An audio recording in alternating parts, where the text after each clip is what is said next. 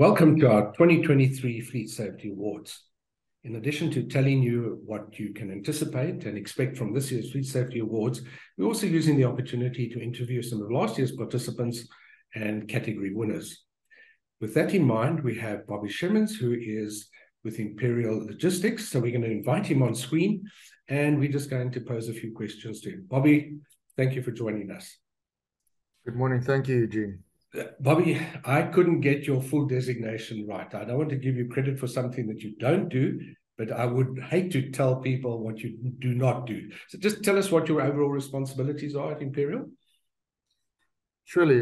Eugene, my title is Vice President, Health, Safety, Sustainability and Environment at Imperial Logistics at the Road Freight Management Division. So that's quite a mouthful.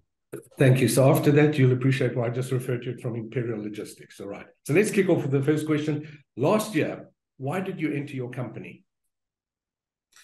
Eugene, employee recognition and achievements is quite a big deal at Imperial. The Master Drive Fleet Safety Award provided that opportunity to showcase our talent, and especially also in the category of supervisors, which are often in many settings overlooked. Yeah, and I'm glad you as a company, and I know from other dealings with yourself, that you have a very far-sighted view with regard to road safety. And personally, I'd like to thank you for that. Just think about where we are now in 2023. And by the way, our prizes have increased significantly, categories. Why would you recommend that any company, or indeed fleet manager for that matter, which they can win up to 48,000 Rand, why would they enter? Why should they enter? The Master Drive Fleet Safety Awards provided an industry-wide platform for us. And it's also an ideal platform to showcase our top talent. And that's exactly what we did last year. And getting our employees, especially that supervisory positions, to feel appreciated and maybe get some motivation as well, just by being there. Yeah, I'm glad that you shared that, because you know what, when we look at what's been done in the space of road safety, I think you and I would both agree that more responsibility rests on corporates. Whilst we're not critical of what government is doing, the minister has got such a wide portfolio of services. We, however, who operate in the freight and logistics industry, can do something good. So with that in mind, let's think about these awards. Do you think by introducing something such as this, it plays a part, and if so, what part, in changing attitudes with regard to road safety? You know, I'm a strong believer in positive reinforcement and recognition programs. We've seen many of such a program work in Imperial. In fact, we've got several programs driving human behavior and especially driver behavior. I've no doubt that similar programs, having my understanding and experience in past programs in the context of Imperial, will absolutely be beneficial and successful, especially in the road transport space. It's an absolute a need or necessity currently in the road transport space. We've seen horrific incidents in our country on our roads. We're navigating through challenging times, and any form of recognition that can change behavior is absolutely welcomed in this industry. Thank you for that, Bobby. Now, considering that we've expanded the categories, by the way, we're giving recognition for different categories, light, medium, and heavy commercial vehicles. We also included a best truck stop, and we've got employer of the year, and we also introduced a subject that we were asked to do, road warrior.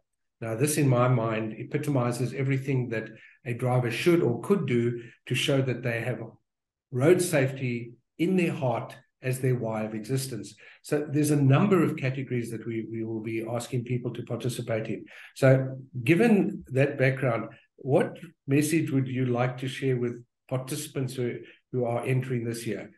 What take-home point would you like to give them? Yeah, I think as mentioned in my previous point, we had a tough year behind us. We are navigating through especially challenging circumstances. We've seen a lot of influences on the business. We've seen a lot of unrest situations. We've been navigating through some challenging weather conditions this year. just being nominated, Eugene, is already an achievement. And my message to the nominees this year is well done. You're excellent. Just being part of this. Enjoy the journey and good luck and all the best. And thank you for making a contribution in this time. Yeah.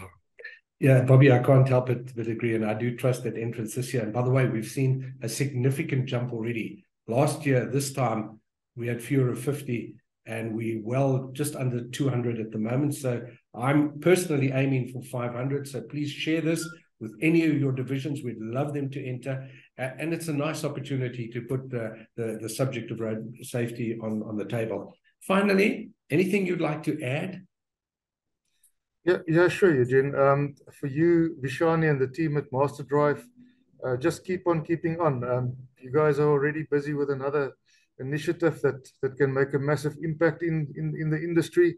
Your passion on saving lives is starting to pay off. It's creating an excitement and a vibe within the industry. And thank you for letting us into this very special and exciting Fleet Safety Awards journey.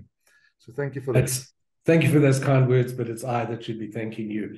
And with that note, we'd like to say goodbye to you, Bobby. We look forward to having you join us. It's at Automechanica. We will give you the final times, but we trust that you're going to be there. And I sincerely hope that you're one of the finalists. Until we meet again, Bobby, you take care. Thank you. Thank you. Thank you. So that, folks, brings us to the end of our discussion with Bobby on why why Imperial entered the Fleet Safety Awards. And it's not too late. Entries close on the 18th of July. So please put your name down, be reminded of the categories. And if you've got a driver in particular that you would like to nominate for Road Warrior, make sure you enter. And with that thought, until we see you again, thank you and take care.